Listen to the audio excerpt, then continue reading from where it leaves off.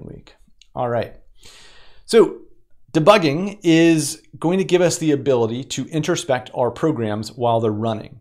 Before we get into how we debug using GDB, I want to give you a chance to think through a challenge problem, right? And oops, I meant to unhide the slide. So there's a slide here that is not in the slide deck posted on Sakai. So this is the first time everybody is seeing this. I'm going to make this much larger. What I'd like you to do, I'm going to open up some questions in just a moment on Poll Everywhere, and we'll come back to Q&A after this. But I'd like you to try reasoning through the program you see on the left-hand side of this slide and responding to this. And we'll spend about 3 or 4 minutes trying to think through what you expect is printed here. And then we'll come back and discuss what's actually happening and play around with this ourselves. 80% of the class, 86% of you said that only in 2020 would not be printed. All right, so let's just put down, let's just make some remarks here. So 86% of you said this is false, right? Meaning that this print statement wouldn't be printed.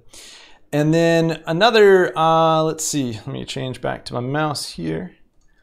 Another 70% said that this one wouldn't be printed. So there's obviously some mistrust here, and the lack of trust is, when you're working in C, is not unwarranted, right? So just about everybody says in no world should either of these two print statements be evaluated. Before you try and run this, I want to just give you a demonstration of what's going on here. So I'm going to open up, and let me make this a little bit bigger. I'm going to open up the debug.c program, which has this exact same code in it, right? So this is just what we were looking at. We've got our max function, and this is exactly verbatim what the slide was started with. So I'm going to go ahead and compile this. So GCC. I'm going to use the G flag, which gives us debugging symbols, which we'll use later. And I'm going to use the standard C11. I'm not going to print anything with warnings yet. We'll come back to that. And debug.c. All right, so program compiled, no problem. I look and I've got an a.out here. So let's see what happens. So I'm going to run this, all right? And I want you to look at this output.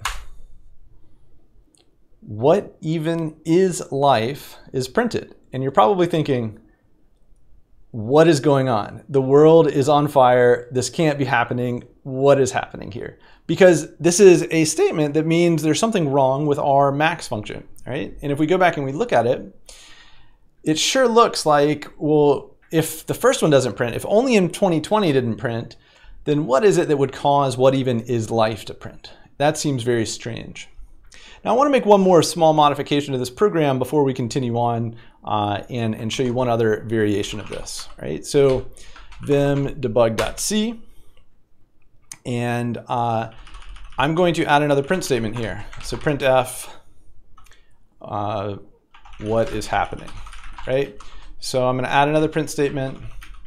We know that this print statement is definitely going to run, and we would expect that, okay, what is happening prints, and then for whatever reason, what even is life is printing. Let's see what happens when we compile this and then go run it. So I'm going to do my compilation and /a.out, right? And what is happening only in 2020? What even is life? And hopefully at this point, you're sitting there thinking like, what in the world is going on? Because this is not how our programs should work, right? This is, nothing about this feels good as a software engineer. We added a print statement, and now we're seeing different behavior in that first printf, right? So we're going to get to the bottom of what actually is happening here, but in order to better understand where our problems are originating from, we're going to learn a little bit about debugging in the process. So what I'd like you to try doing is pulling today's lecture materials. And if for some reason you have trouble moving along with today's lecture materials, just going back to the previous announcement that was shown in the first slide on the slide deck and getting this repository cloned will be fine. But once you start up your container, you should be able to change your directory inside to be inside of that container in the lecture directory, which is our repository for our exercises that we'll be doing in class. Git pull origin master will pull down the latest, and this will give you an ls18 directory, which I've already changed into. So if I were to go back to here and look at my working directory, ignore, right, I cloned this in the wrong directory, so I'm actually deeper into my, you should ignore all this.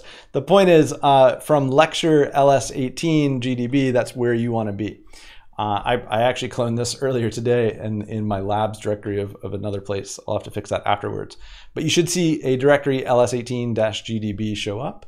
And I'm going to give you all a minute to work through these instructions here, and we're not yet going to use GDB, but I want you to try pulling this, seeing if you can compile debug.c, and I just am going to open up a separate poll in just a moment while you're working on this to be sure that most of us at least are caught up here, and if some of you aren't, that's totally fine.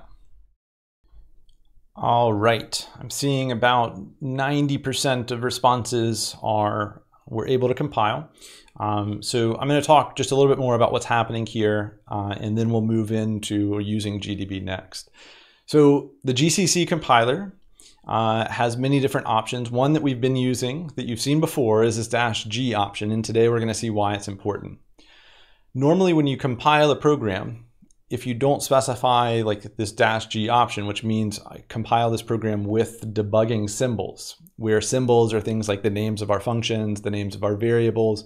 Most of those naming concerns of all of the things that we chose in our program when we wrote the program, by default, if you were compiling a program to run directly on your machine without any debugging symbols, all of that would be lost. Your variable names only mattered to produce the program. They don't matter really to the program itself once it's compiled for the machine. The machine doesn't care what you name your variables or your functions or things like that. You'll come to learn. It doesn't know anything about those things.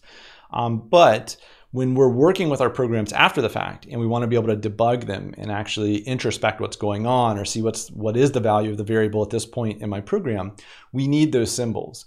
And so there's a special way of compiling what we call our executables, our binary files that have the machine instructions, and then also include our debugging symbols, which say, hey, if you're working with this part in memory, that corresponds, to this variable A, in this function definition. When machine code, that actually corresponds to this function definition in C. And so it retains some information about your original source code in the binary, even though it's still just machine instructions under the hood.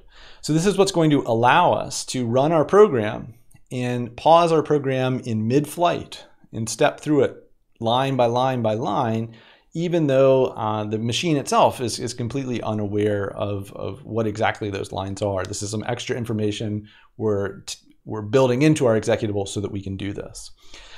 When you ultimately are writing a product, like an app on the App Store or something like that, when you go to actually deliver a product to customers, typically you won't include these debugging symbols because they do cause the size of your programs to be a little bit larger and can slow down your program. But when we're developing and when we're learning about how to write systems code, we're going to be using debugging symbols throughout the semester.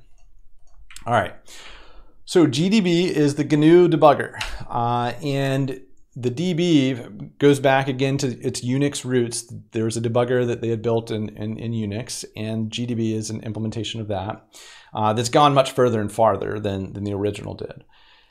What I just talked through was this notion of debugging symbols. I don't need to repeat all of that, but basically we've got more information about what's actually happening in our program by including those debugging symbols.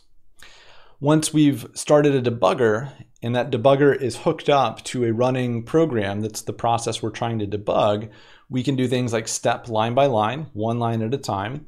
We can set breakpoints. So we say, hey, at line 53, that's when I want this program to pause, but until you reach line 53, just run this program as fast as you can. We can see what are the current values of variables as our program is running, what stack frames are we in, and we'll look at that in just a moment. And there's some really cool things we can do with watches and conditional breakpoints, which we'll get into in just a bit. So the key things to understand with GDB, and actually I'm going to ask one more question in just a second that I'm super curious of, because you all are primarily coming from the pilot of 211, or sorry, the pilot of 210, and I'm very curious, in 210 or otherwise, have you used a debugger? All right, yes, no, and maybe, right? So I'm really curious, and I'm putting this question up right now, so it just opened. Have you used a debugger in any other class? Did 210 teach you debugging or anything like that, right? It's looking like about half of you have seen a debugger, half haven't. So by that measurement, I'm guessing that not much time was spent in 210, and that's totally fine. If you have seen a debugger before, some of this is going to be review, but enough of you, over half, have not seen one before. So let's just get into this in a fully detailed way. All right.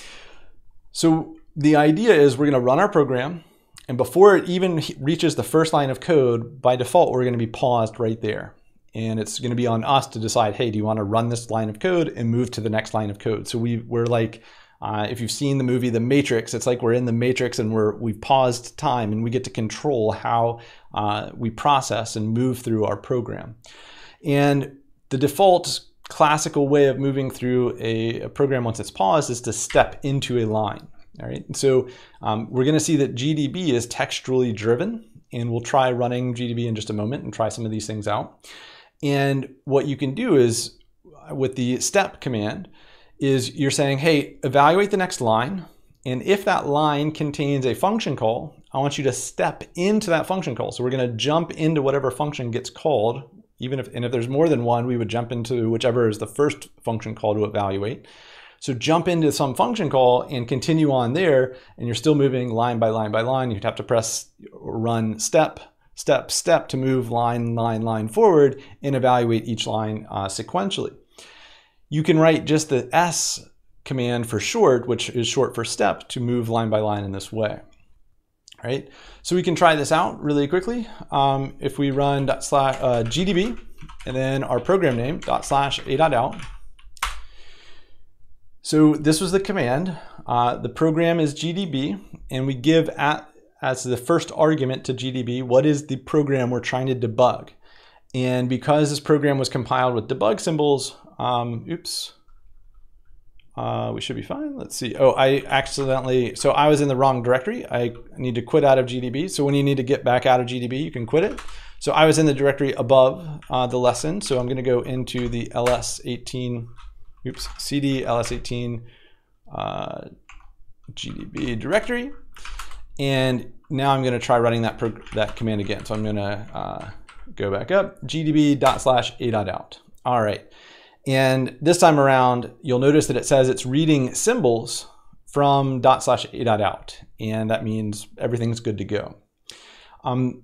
There's one common error you'll see with GDB on our container, and as soon as we see that, I'll mention it. But if you see some errors as you're starting up a program or you start running it, you can typically ignore those as long as it looks like it's working otherwise.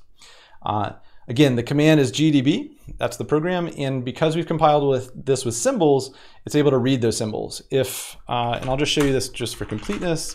If I had done GCC debug.c without those symbols, and I'd started up GDB in the same way, notice that if I didn't use that -G flag, it's telling me no debugging symbols were found. And so we would get a lot of gibberish. We wouldn't know what variables we were looking at or what the names of our functions were, things like that, right? So by compiling with G and just for a good measure, the C11 standard, our debug.c program, and running GDB with that executable, we're able to read those debugging symbols, and that's what you want. Otherwise, it's going to be very confusing to look at the output. So when we first start GDB, our program is paused. We can use a list command to see where we kind of currently at, but we want to start, right? So we start, and it says we're putting in a temporary breakpoint. And this is the warning or error that you'll see every time you use GDB, and that you can safely ignore. We'll talk about exactly what this means in just not today, but very soon. There's a meaning to this that will be important to our understanding of the underlying system. But for today, we're not really worried about it. So we can ignore that. So what it's saying is we're starting this program, and we've established a temporary breakpoint at, and this is the file, debug.c. Remember, this is our compiled program, so the symbols are keeping track of what file are our functions actually defined in. And soon we'll see we can compile C programs from multiple files. And I had added that printf statement. So I'm actually going to go back out and make mine mirror yours. So I'm going to get rid of that print statement so that we're on the same page here. All right, so I had made a quick change to this file. I'm going to go ahead and change it back and begin debugging again. All right, so when we begin debugging, you'll notice that the very first line that the debugger is on is that first line that actually has a meaning that when after we evaluate this line, i's value should be 0, right? And if we wanted to see the context of where we're at, so notice when we hit this temporary breakpoint, when we started our program, we're paused right here at line 9, which is the first line of code that has a meaningful statement to evaluate, right? This was just a declaration statement, so we didn't actually need to do anything. But on this one, we're initializing the variable I, and so when I run the command step, that brings us to the next line. And if I were to look for info locals, we would see that even though h has not yet been initialized, right? Its value currently is 0 by some stroke of luck because we haven't initialized it. So we haven't yet actually processed the line where h is assigned a value of 100. And notice, and I'll come back and talk about this command in just a moment, we can look for information about our local variables. What are the values assigned to each of our local variables when we're at some point in our program? So I press step, or I run the step command again. And the next step that we're about to evaluate is this if statement. So it hasn't yet evaluated it. So what we just did was we just evaluated h is assigned 100. And if I were to check my locals one more time, so info locals, we can see that the current value of I is 0, the current value of h is 100. So hopefully you're getting the sense that as we use this step command, we're moving line by line. What happens is we evaluate the current line, and then we print what the next line would be that we're evaluating. So the output we see after running step is what's about to happen, not what just happened. And that's something that can be a little bit confusing at first, right? So what's about to happen if we were to step again is we would step into the max function, right? So we have this function call, and I press step again, and notice that we get some output that's trying to tell us a little bit about this function call. So it's telling us we're calling the function max. The A parameter is being assigned the 0 argument. The B parameter is being assigned the 100 argument. And the line of code that we're jumping to, where this function is defined, is debug.c line 26. And the next line we're about to evaluate is this if statement. If we were to press step again, that if statement would be evaluated, right? So once again, if we list where we're at, so with the list command, we're going to get some lines of code in our original program around where we're paused at. So right now we're on line 26, and we just jumped into this max function, right? So this is very quick. I'm going to give you some time to try playing around with this in an interactive mode in just a moment. At any point, if you want to quit out of a session where you're working on GDB, you can give the quit command. And it's telling you that, hey, there's this program that's running, a.out, the process that's running that is currently just paused, that we're debugging. We're actually attached to that process that's running, and it's just, as I mentioned, paused. In order to quit GDB, that process needs to be killed or terminated. And so it's asking us if that's okay, and I'm going to say yes, right? So that's the step command, and it's moving forward by one line. And if we reach a function call, we're jumping into that function call and stepping into each function call that we get. If we were to have kept stepping, we would have stepped back out of a function call as well when we hit the return statement.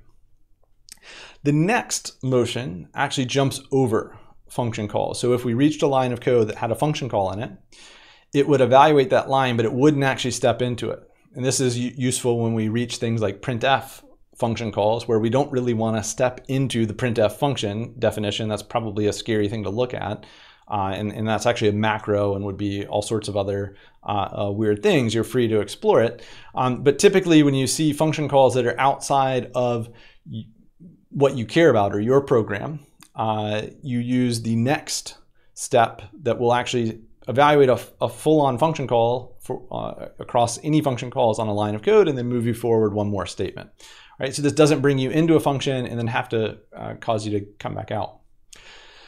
If you do find yourself inside of a function that you just want to finish processing this function and return from, you can use the finish command. And that finish command says, okay, within my current function, go until I reach a return statement, and whatever that return statement is, process it, and then bring me back to where I was leading up to this function call. And these three wind up being the bread and butter of how you're going to be moving through a program as you're trying to debug it. And we'll look at some other ways of sort of fast forwarding or letting the program run until it reaches a certain point in just a moment. Right? So what I'd like you to try doing is, we've already done steps 1 and 2, but what I'd like you to try figuring out is, can you determine the second return value from the max function, given what we just looked at with the step in the finish command. So you're going to start up a GDB session and then use the start command to begin at the very first line that needs to be evaluated. And then what you'll continue doing is run step, run step, run step. When you get into max the first time, you can use the finish command to say, okay, go until it returns, and that'll give you some sense of what its return value is. And then keep stepping until you get back into max and try finishing it out again, and respond on pull everywhere with what is the second return value to the function call to max, right? And I'm going to open up that poll in just a moment.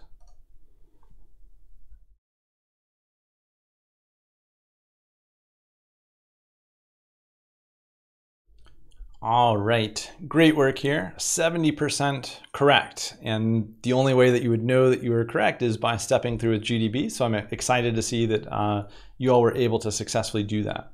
So just to replicate what's going on here, and in case yours wasn't working, just to get a feel for what would happen once we get yours in business, if I start up a GDB session with the a.out program that we've compiled, and I start debugging. Right? So we ignore that warning, that's okay. So this S command is short for step, right? So S and step are synonymous, so I do S, and then we reach this function call if max of I and H, I is 0, H is 100, so step into that. And so we've stepped into max. And what I'm trying to just figure out is, what is the second return value? I'm going to say finish for this function call to max. I don't really care about stepping through all of its logic. And notice that it's telling us that the returned value is 100. So, okay, the first time we called max, the return value was 100. That's great.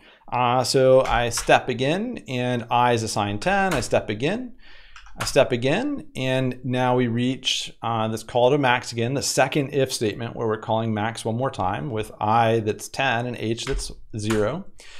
And so we call max. A is assigned 10, B is assigned 0. So we get to actually see the transfer from arguments to parameters, and we see that we're in max.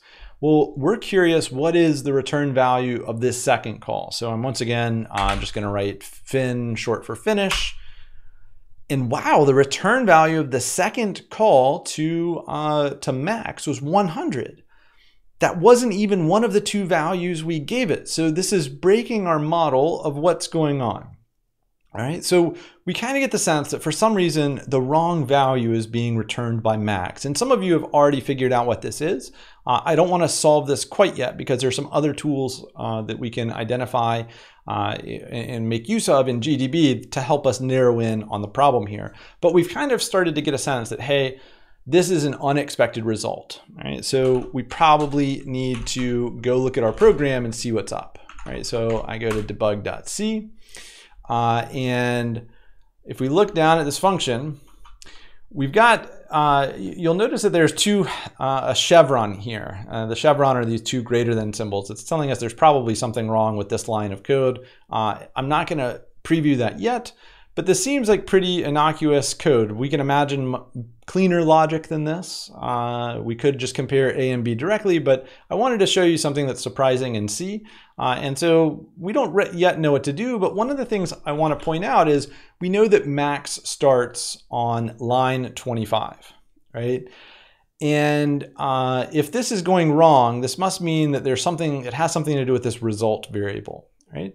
So one of the things we'd like to be able to do is start up our program and have it just run all the way until it hits line 25, right? We'd like to set a breakpoint, and a breakpoint just means pause on some specific line on line 25. So I'm actually just gonna scribble a little note down over here, break on line 25. All right, so we'll come back to that. One of the things that we can do, some of the other information that we can get out of our program is we can see where we're at in the call stack. And those of you who went through COMP211, you remember drawing out our memory diagrams and spending a lot of painstaking time thinking step by step through how function calls worked. Well, I promise you all that time we invested in COMP211 or in other courses you may have taken, if you didn't take 110, that gave you an introduction to how function calls work and frames on a stack. The where command is going to give us the ability to show us where in our program we are and what are all of the frames that are currently being processed right now, or that we have function calls that we need to return back to.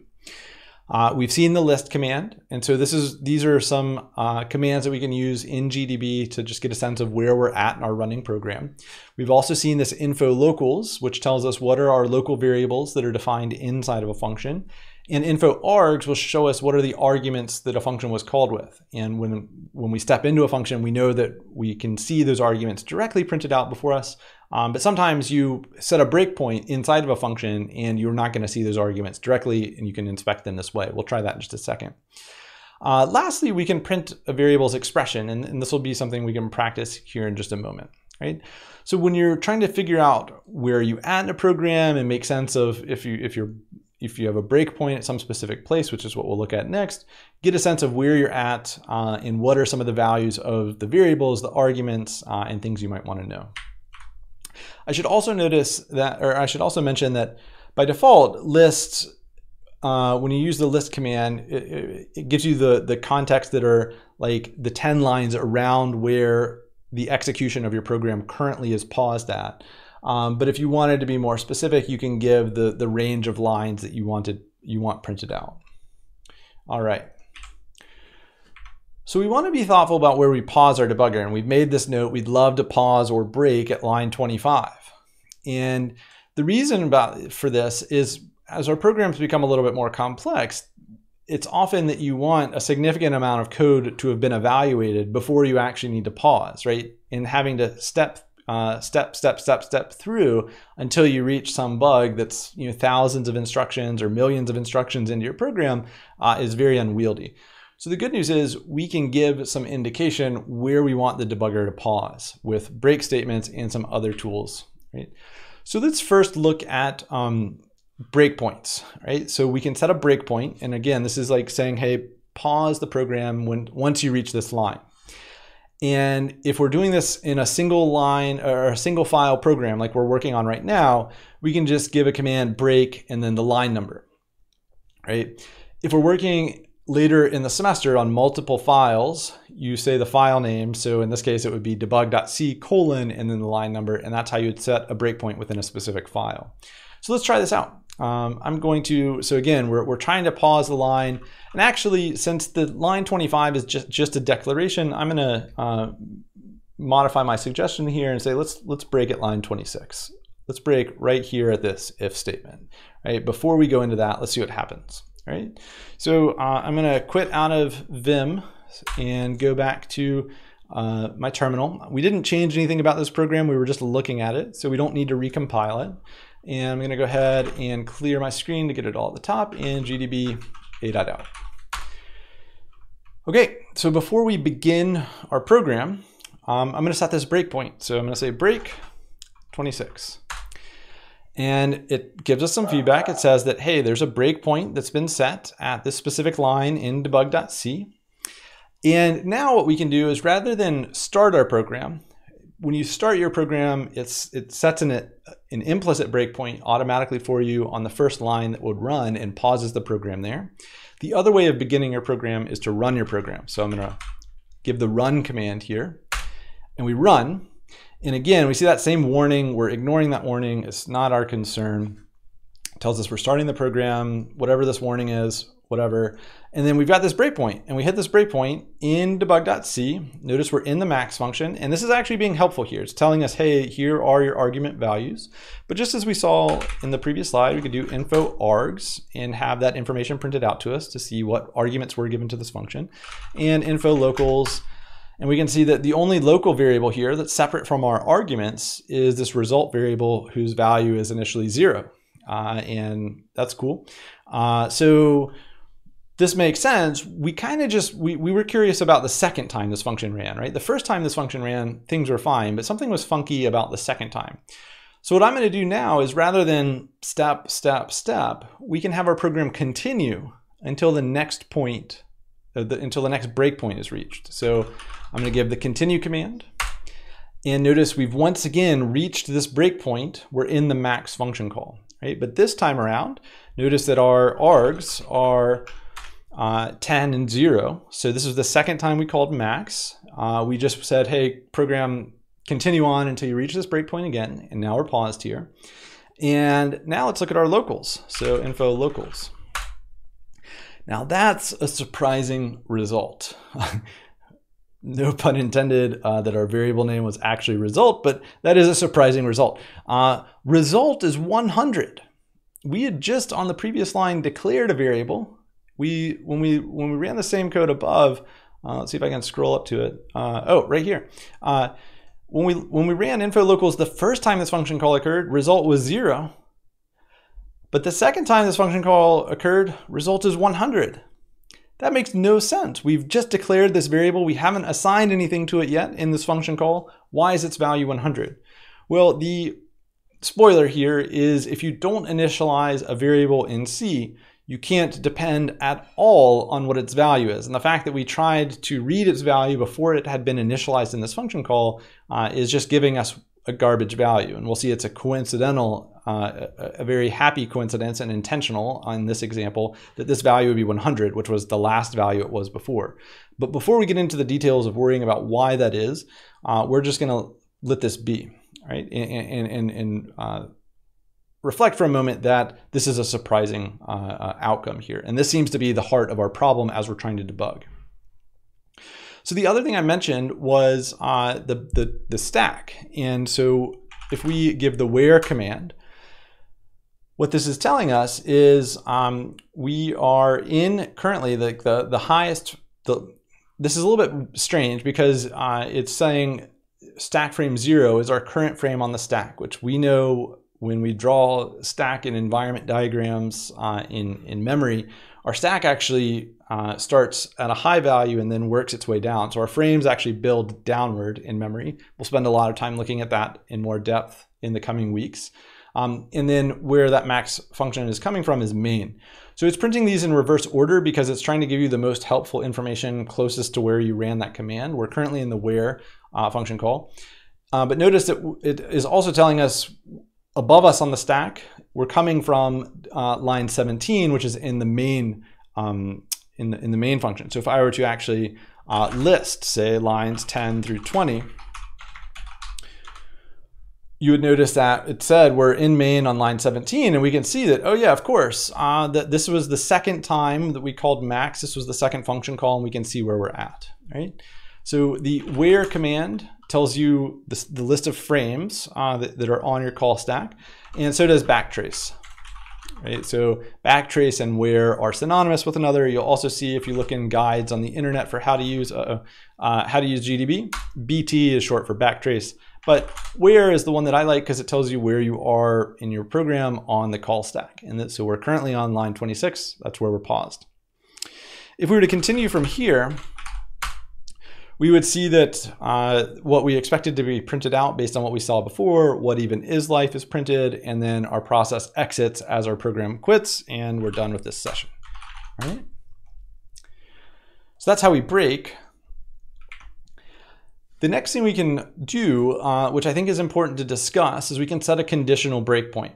And this is going to cause some expression to be evaluated at a given line of code in our program.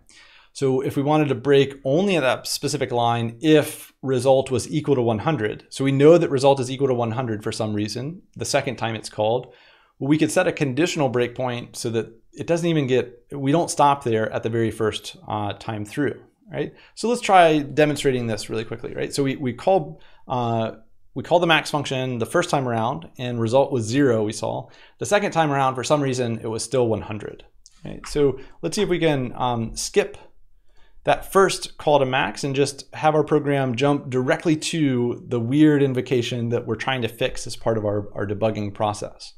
Right, so GDB a.out, we start our program up fresh. And I'm gonna say break, actually I've forgotten, I think it was line 26, but let's confirm list 24 through 28. Yep, so line 26 is the line we're trying to break on. So break line 26 if result is equal to 100, right? So that's pretty cool. We can actually conditionally break if this is true, right? So if result is equal to 100 for some reason, and notice we've initialized it, there's no reason it should be 100. We still need to resolve why it is. But let's just go ahead and try this. So we run this program. And notice that this time around, this is the second call to max. So the first call to max had 0 and 100 as the arguments. The second call to max had 10 and 0. And so we've successfully only broken right now because if we were to print result, well, result is currently a value of 100, right? So if you're writing a program where you've got a loop that for some reason on the 30th iteration where I is 30, you've got this bug, and you want to pause inside your loop when I is 30, you can set a breakpoint at whatever line that you want the program to pause at if I is equal to whatever loop iteration you wanted and have your program bring you up to that point, right? So we can have much more precise control over when we break using some of these conditional breaks like we're seeing here, right? So that's what I wanted to show you with respect to a conditional break. I'm gonna back out of this.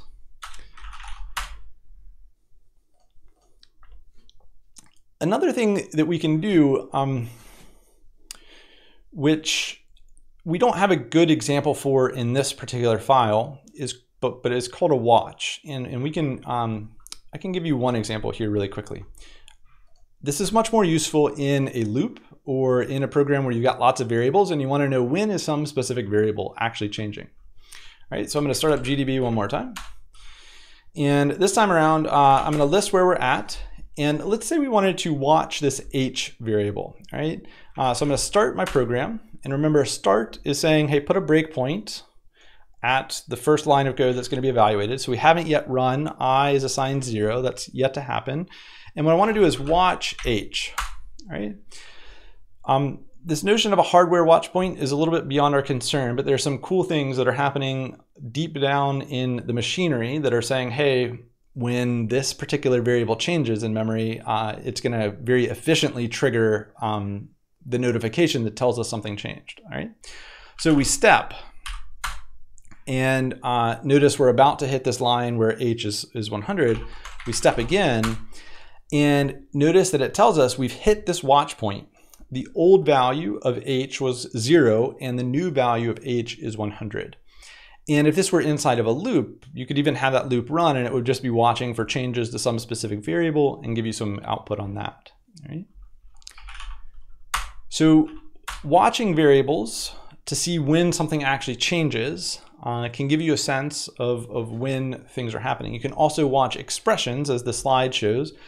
So you could watch for when a particular value exceeds some threshold, and when that gets triggered, it will pause the execution at that point. So this is a way of also pausing at some point and seeing what was the old value and what is the new value. Right? So these are sort of your bread and butter ways of saying, hey, I want to pause at some specific either line, no matter what, or line if some condition is true or false, or there's like some actual expression that I want to watch and know what was the old value versus the new value. And as soon as this particular value or expression changes, I want to pause at that example, at that point. When you're debugging and you're trying to fix an issue in your code, you typically want to stop right before some bug occurs in your code, right? So you want to set the breakpoint before it happens, and that gives you a chance to pause and slow down and inspect what is going on, what are my variable values, what happens when I step forward once, things like this. All right. When debugging, one of the things that feels a little bit tedious is, okay, you made a change and now you want to go back and see if that change had some impact and fix the problem that you thought it would fix, right? Like we set up a really nice breakpoint that said if this certain condition existed, we're going to pause right there, and that's how we would know we still have this bug in our program, right? Well, one of the things that will help you become a better programmer by debugging more quickly is trying to reflect on what is the best way for me to find a bug in my program. And if you really have no good sense of where something might be going wrong, I would encourage you to take a binary search approach, which is pause your program right in the middle, somewhere, like if you can imagine the lifetime of its evaluation, like where is about the halfway point that you would think something might have gone wrong by, and then use a binary search. Well, if it wasn't there yet, then maybe look in the back half of your program and see, okay, well, let's set a breakpoint at the 75% mark. But if it was visible in the first half, maybe you set a breakpoint at the 25% mark. And you're gonna have to think about where that might logically be. Most of the time you have some sense or some intuition about where it's going to be, and you should follow that intuition. And one of the quickest ways of following that intuition is using GDB's execute flag. Right? So one of the really great things about a textual tool like GDB is we can actually have some of those commands that we would normally type after we start up GDB run automatically as soon as GDB begins, and that way we can reuse those commands over and over until we fix our problem. Right, so we're going to do an example of this where in this first example, I'm going to show you what the slide has, and we can talk through this example where we're saying GDB and then -x, and then we use a string for what is the first command we want to execute, and then another x argument followed by the next command we want to execute, and then another x command followed by the next command we want to execute. So notice we're executing break on line 26. We're setting up that breakpoint, then we're running our program, and then we're printing out our locals. And when we do this, if we try reproducing this, right? So I'm going to start this on a new screen here.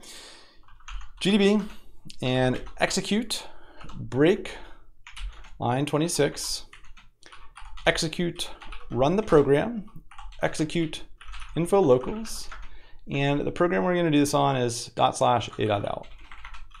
Right? I'm going to pause here for just a moment. And give you all a chance to run this to convince yourselves that these things are being evaluated. But to try and break this down before I run this, I just want to try and demystify some of what we're seeing here. This X flag is telling you, hey, we're about to execute some command as if you typed it once you started GDB. So we're setting that breakpoint. This one is saying, hey, go run the program. And this one is saying, once you hit a breakpoint, next I want you to print the locals at that point. All right, so I'm going to try running this real quick.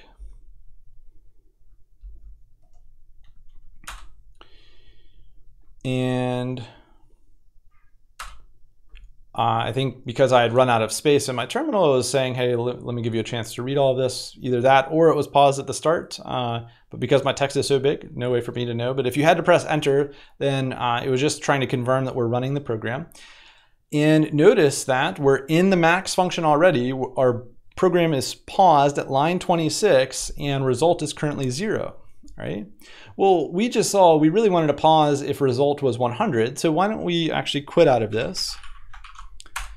And oops, you don't have to use parentheses after quit. So I'm going to use just the quit command and yes.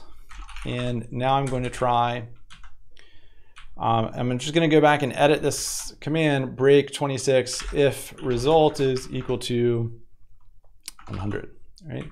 And I might just, so that this all fits on one line, I just remove those spaces. It shouldn't matter, right? So I'm changing this, and notice that these three things are going to happen as soon as GDB starts up. All right, so I just changed the break 26 if result is equal to 100. It's asking me to press enter. I press enter, and boom, now we're paused right at the point in our program where the second call to max had occurred, result is 100, and it seems like we need to go figure out what the problem is here. All right, so that's pretty interesting. We've got the ability to now go work on our program, and so I'm going to quit again. We can now go update our program, recompile it, and then cause that exact same debugging workflow to be executed just by looking back in our history and rerunning this command. So this allows you to very quickly reproduce some debugging steps to get back into some part of the program that you want to investigate as you're working on it, right? And that will help you speed up your work tremendously. There's one more thing I want to show you before we actually go and fix our bug, right? Which is a very perplexing thing, but will ultimately give us some insight into what is going on behind the scenes. All right, so let's try running Vim and opening up our debug.c file. And on the first line of Vim, I'm going to go to line 7, so 7 capital G. And then I'm going to press O to begin writing a new line below the line that I'm currently on. And let's try printing F here. And we'll print F of what is happening. Right? It doesn't actually matter what this printf statement is printing. Any message is fine here. Right? So I'm going to save with :W to write my work to disk. It tells us that this file has been saved, or I could have just done capital ZZ. The point is, I've added a line just below main to print some string. Right? So Shift ZZ to save and quit. And now we do need to recompile. Right? So GCC, we want our debug flags, we want our standard to be C11, and I want debug.c. All right. When we run this program with these same debugging steps, if I just go back up in my history and try running the exact same steps that we did before, let's see what happens. So what happens is we never hit a breakpoint. Well, that's interesting. We never hit a point where result was equal to 100. But we did print all three of those lines. Notice we reached what is happening only in 2020, what even is life, right? So this is some indication that result, the second time around, wasn't 100 for some reason, and something else must have happened after that print statement. So what's going on? So let's see how we can actually change our debug statement to see something a little bit different, right? So what if we stopped when result was not equal to 0, right? So previously, the first time we called max, result was initialized to 0, seemingly by luck. And the short story of how we're going to fix this is we actually need to initialize it to 0 for this to work, but we haven't initialized it to anything. So if it's not 0, maybe that's the condition we should pause on at that point to get some insight about what's going on. All right, so I've run this command. We're going to pause as soon as that result at that variable, at that line, is not equal to 0. I press enter. And that is totally mind-blowing. Result is 22,074. Total garbage, right? This is a meaningless value we have no way of explaining based on the code that we've written, right? And the short story is, this is just whatever was in this variable's location in memory that was reserved for it or allocated for it before we initialized it, and we didn't initialize it correctly. And so for some reason, when we called printf, this location in memory in our stack frames was 22,074.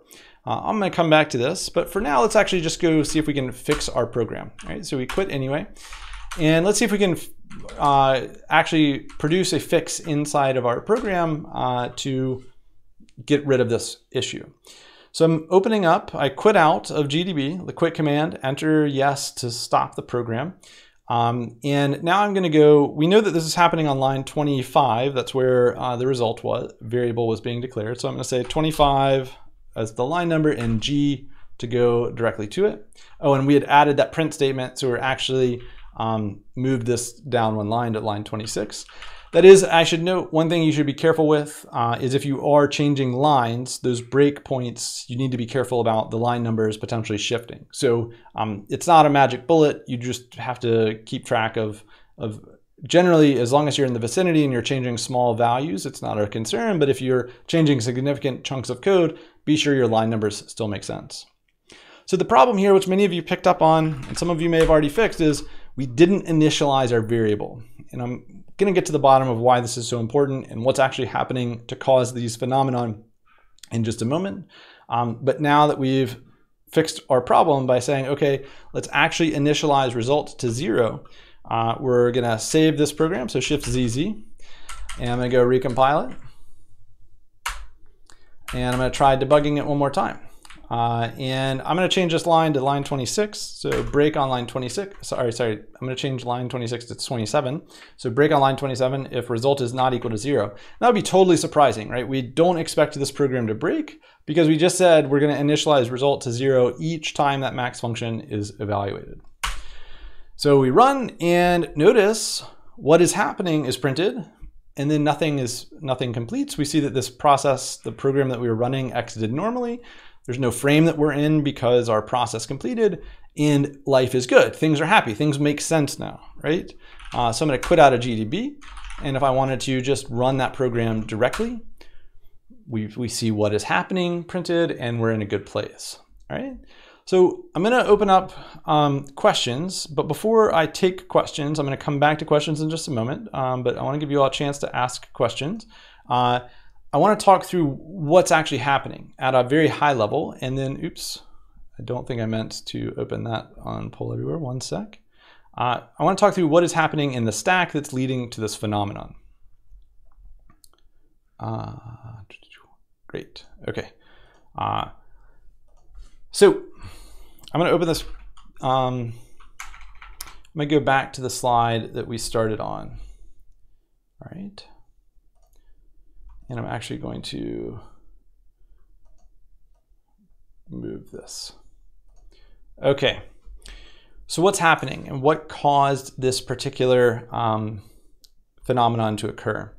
I'm going to do this in a very hand-waving fashion to just give you a sense of what's going on under the hood. And in the next few weeks, we're going to be looking at memory with much more detail. But we know from earlier programming experiences, we have a function call stack, right? And we know that our program begins in the main function, and there's a frame for main. And somehow there's some space allocated for, like, say, I and H, right? Those are local variables that exist in main. And I'm just going to do this in a very hand-waving fashion, right? But notice we've got some space for these variables. We initialize, I to 0, H to 100, and all is good. When we reach this call to max, we know that we are adding a new frame to our stack, right? So we're adding max here, and the place where we're going to go back with an answer or with our return value is line 11. And we've got two arguments that we need to set up, so A and B. And so A is given a value of I in main, so 0, and B is given a value of 100, all right? And okay, we set up result, but we don't initialize it, all right? And this will come back to bite us. This is why we always initialize our variables, all right? So we set up the space for result, okay? And we check, and when our program gets started up, something that's happening behind the scenes is like all of the, like, remember, we're thinking about this all as like lots of binary. The space on the stack gets zeroed out. So we see all 0 bits behind the scenes where these things are happening. I should also mention that, again, the variable names are something that we're doing to keep track of this for us, that the debugging symbols would know where these variables are located relative to frames on the stack, but the computer actually has no notion of. The only thing the computer has a notion of in our actual frames on the stack are objects in memory, so chunks of binary that are allocated and treated in certain ways. And so all of this is zeroed out. So result is initially 0 because of this, because its bits are all zeros. Okay, so we test, is A greater than result? Well, A is 0, result is 0, that's false. We test, is B greater than result? That's true because B is 100 and result is 0. So result gets a value of 100, right? And so now its location in memory reads whatever the binary bit pattern is for 100. Let me see. This is just a little bit too fine for me to, there we go. All right, so we've got 100 for our result, and then we ultimately return result, right? So the return value here is 100, and that causes 100 to be sent back to this point, and 100 not equal to 100, that's false, so we don't print only into 2020. So now things are about to get interesting. We have to figure out, well, what is happening in this chunk? This is where we initially saw our problems and our concerns. Well, I is being assigned 10 in main, so i's bits are updated to have a value of 10 in them. Of course, this would be in binary patterns, but we're thinking about this in terms of decimal for our own explanation. H is going to be 0. And then we reach this next call to max. Well, one of the things we didn't really talk about in 110 is what happens to a function call frame after it's completed. And it turns out not much. When we returned, the computer keeps track of where is the bottom of the lowest stack. But when it jumps into a new function call, it says, okay, well, let's make some space for a new function call, and let's set up our parameter values. So, okay, we set up our parameter values. Well, 10 is being assigned to A, right? So 10 was i's value, and B is being initialized to 0. That's H's value that was being sent to the parameter B, right? And that's all that happens as part of the frame setup process. Our parameters get evaluated. So we jump in, and notice that result still has whatever value was in memory at that point in the stack from some previous call. And that previous call had a value of 100 at that point on the stack, which should be totally horrifying, that somehow some leftover remaining value from some other function is what's being evaluated here. But nevertheless, that is the case for why result is initialized to 100 the second time this max function is called. I'm not going to dig into exactly why this was different the first time, like when we added this print statement, right? When we added printf, the short story on why we saw a very random 22,000 something result was, well, the next frame was printf, right?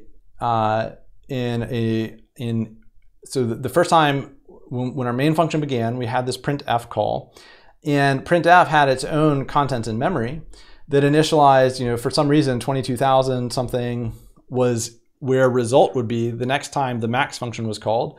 And so we're just seeing a garbage value that was whatever was previously on the call stack at that point in memory by chance, randomness, and otherwise misfortune. So the key thing to take away from this little debugging exercise is it's always, always, always important in C and generally in every programming language, even though most programming languages that are higher level programming languages will automatically initialize your variables to 0 like Java will. It's always a good habit to explicitly in your code, and especially in C, initialize your variables. The last thing I want to show you before I move to these questions really quick, we got 5 minutes left, is if I go back to debug.c, I'm going to reintroduce this error. You don't need to do this, but I'm going to remove this initialization. All right. So the first thing I want to point out is we notice this chevron that says, hey, it looks like there's a warning here. And if you notice, it says at the bottom of our screen, when I bring my cursor in Vim to this point, this variable is uninitialized. If you're seeing any warnings about an uninitialized variable, you should fix those. You should treat those as catastrophic, crazy things not to fix, right? So this is a problem. The other thing that you know that we do is we tend to use W extra and W all for extra warnings, and G and then standard equals C11 when we compile. And if I were to have compiled in this way with these warnings enabled, you'll notice that it would have told me that result was uninitialized, and it gives me the exact point that I tried to read from that variable without having initialized it beforehand. So one of the reasons why we use these warnings is because they will tell us when we run into situations like this. All right. So the readings, where are the readings posted? They should be on Gradescope, but I may have set the due date to be in the wrong time. Let me fix that.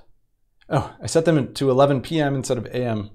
Classic PM AM problem. Thank you for pointing that out. I am changing them to AM right now. Great question. Sorry about that. All right, next question.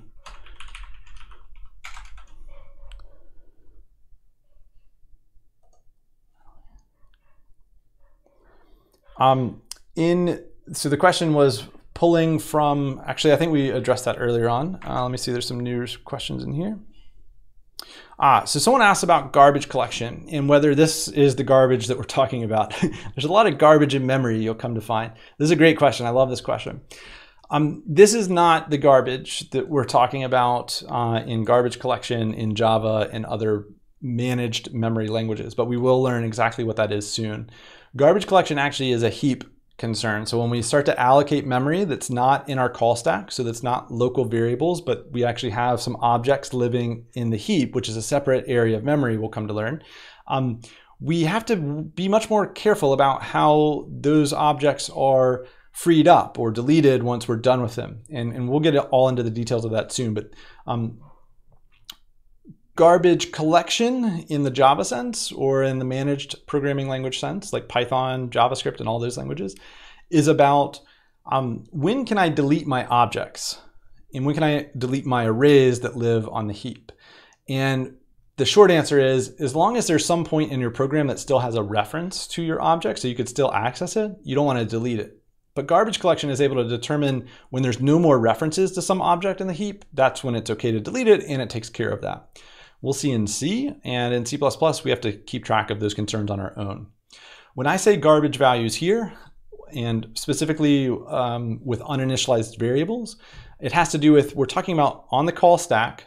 When a function returns, that stack actually, we treat it as deleted, but nothing is done to clear it out. And so there's still whatever values it needed in its local variables are just left over.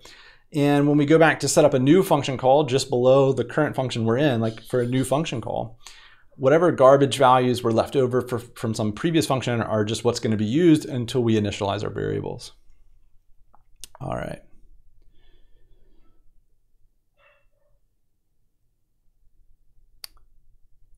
So why is a new stack not created?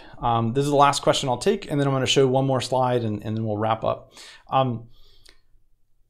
The key idea, so there's a lie that we told you in 110, which was when we said main, and then we had some function call for max, and then we had another function call for max. Even though this one had returned, in 110 we kept a proof of work, and this is pretty common. And we said that, hey, even though this function call is returned, it's still taking up some space on our paper. We don't want you to erase it all. Well, in computers, we would run out of memory if we had thousands or hundreds of thousands or millions of function calls, like inside of a loop, if we kept the same strategy. So the lie in 110 is that these things stick around after they return. In reality, anytime a function returns, the computer thinks that it can use that space for another frame right away. And conceptually, we like to think of it as getting deleted immediately as soon as it returns. So we return a value and then that memory is reclaimed. But the idea of deleting something, that takes extra work to re-zero out some segment of memory. So we actually just leave whatever was there and just say, well, we're gonna assume that that's not useful anymore. So these are great questions, and if you have more, I would encourage stopping by office hours and talking to us. I just want to point out that the last slide has some fundamental GDB commands. You can think of this as a cheat sheet. As you're working with your programs, having these handy should help you get more comfortable with GDB. But with GDB in your tool set, you should be able to work through debugging the problems that you're seeing as you're working on the current problem set and those to come. Great work today. Sorry for going a couple minutes over, but good to be back with you. My AC is working, so we're in business, and good luck finishing out this problem set. That's all for today. We'll see you all on Friday.